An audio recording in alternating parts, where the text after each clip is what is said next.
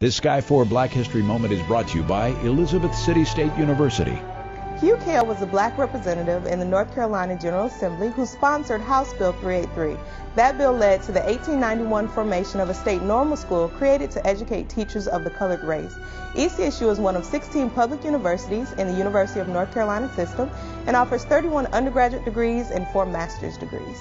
Sky 4 and Elizabeth City State University are proud to bring you this Black History Moment.